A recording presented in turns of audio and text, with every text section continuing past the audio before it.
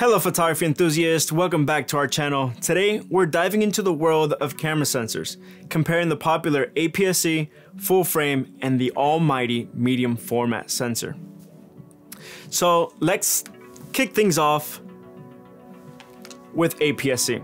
These sensors are commonly found in entry to mid-range cameras. They strike a balance between size and performance, offering a good compromise for many photographers. APS-C sensors are smaller than full frame, resulting in a crop factor.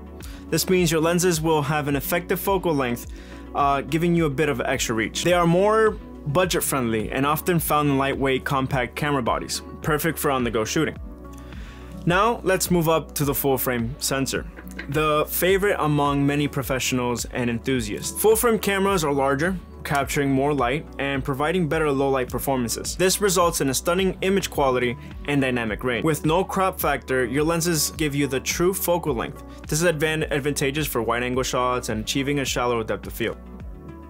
And now to the heavyweight contender, the medium format sensor, known for its exceptional image quality, but it comes with a cost. You see, these cameras can range anywhere between $5,000 to $12,000. Medium format sensors are significantly larger than full frame, capturing an incredible amount of detail. This makes them ideal for commercial and studio work. However, they are bulkier and more expensive. Medium format cameras are often reserved for professionals with specific needs. So let's sum it up with a quick comparison. APS-C is affordable, compact, with a crop factor. Full frame has an optimal balance between performance and portability.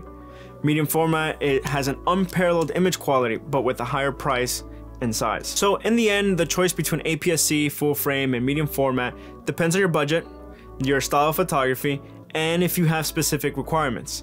So we hope this breakdown helps you make an informed decision. So don't forget to like, subscribe, and share if you found this video helpful. Until next time, happy shooting.